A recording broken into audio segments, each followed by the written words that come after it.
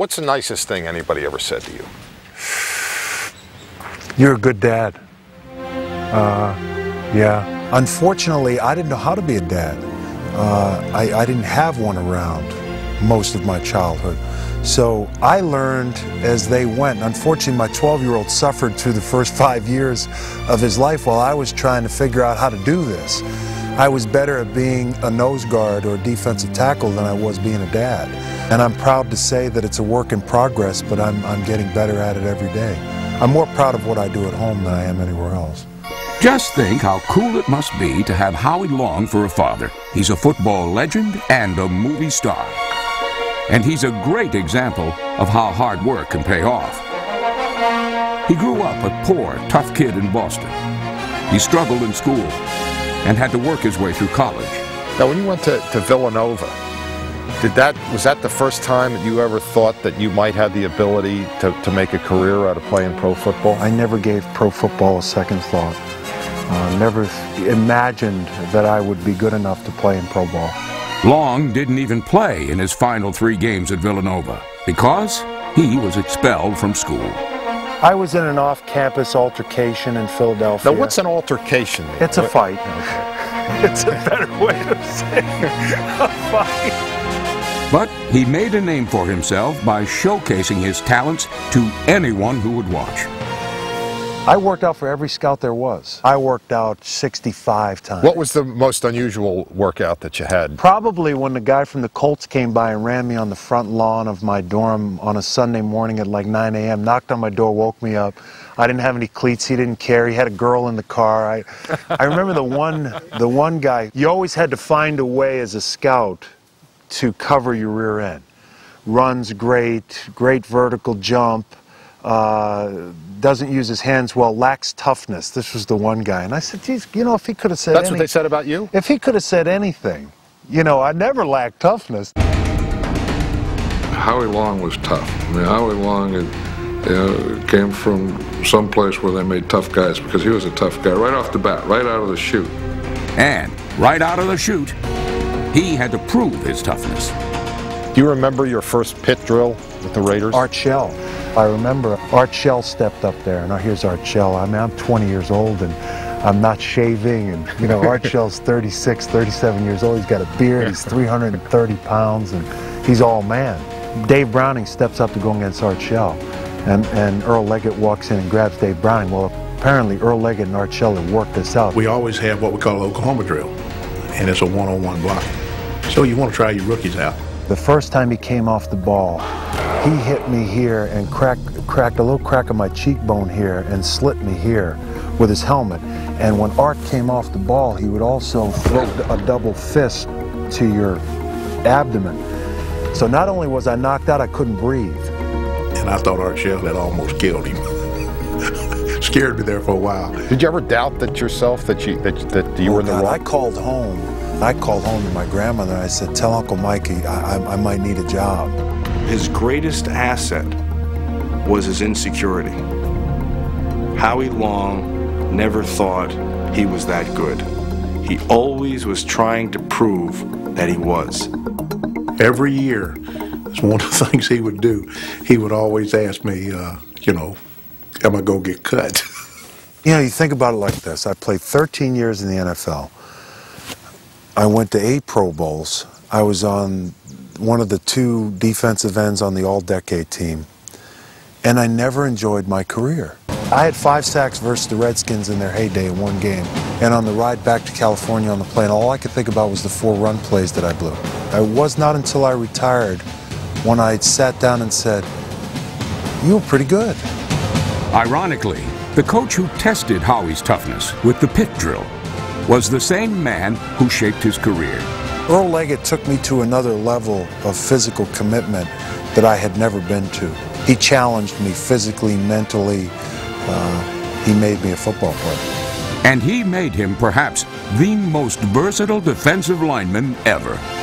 He could play all over it. Some guys get so special, you know, I have to be on this side and I have to be open side. Howie used to go and play like a piano. He'd play up and down the line of scrimmage. Let me have this guy. He'd play over the tackle, over the guard, over the center, over the other guard, over the other tackle. They'd put him any place when he'd clip a guy.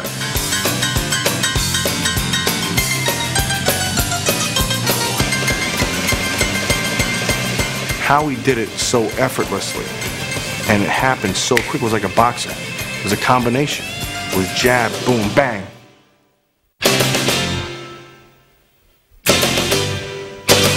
Plus, maybe one of the smartest guys I've ever been around on the field. I've been blessed to play with really smart players. Ronnie Lott, he got it. Charles Haley, as good as there was. Joe Montana, what can I say? Howie Long is right there.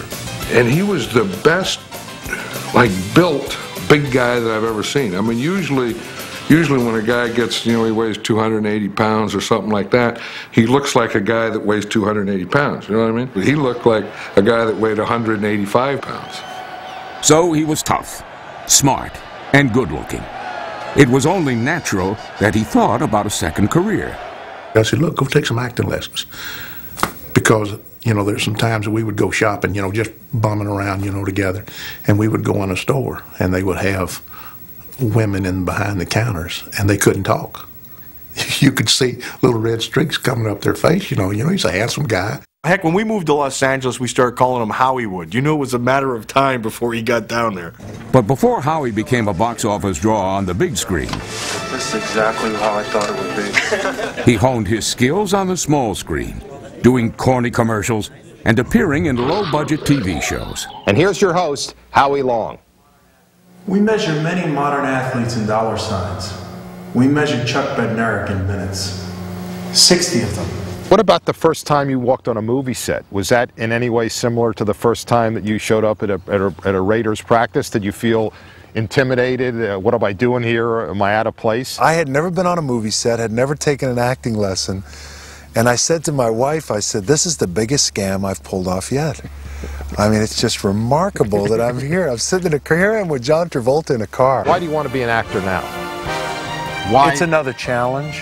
It's something to either succeed at or fail. You need that fix. I need that fixed. I wanted to be in the movie since I was a kid, though.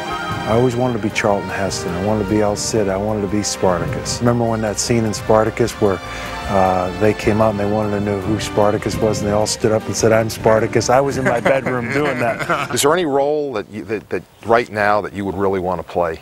I'd love to do a remake of The Quiet Man with John Wayne. Quiet Man would be a fitting role for Howie. His actions have always spoken louder than his words. Maybe that's because he's been given so few words to say, especially in his movie Firestorm. Do you have a problem, with your lines? Do you have to study the night before? It's an action movie. Yeah. So what do you have, like about a page or two? Howie Long isn't sure what his acting future will be, but he's quite thankful for his football past. Football to me was the establishing of my life. It gave me an opportunity to better everything. Gave me an opportunity to find my own identity. I don't think anything that I will ever experience in life is anywhere near as challenging, demanding, or intimidating as professional football. I don't think any form of work that I take on in the future will be as difficult.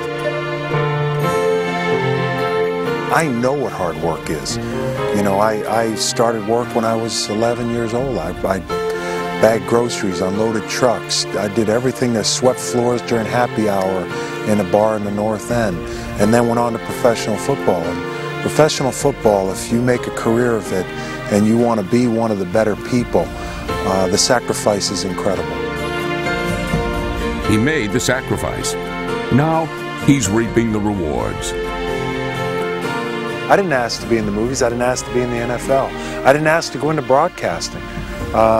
Things just seemed to pop up for me. My life has been just a ride, and I don't necessarily know where it's going, but I'm enjoying the ride.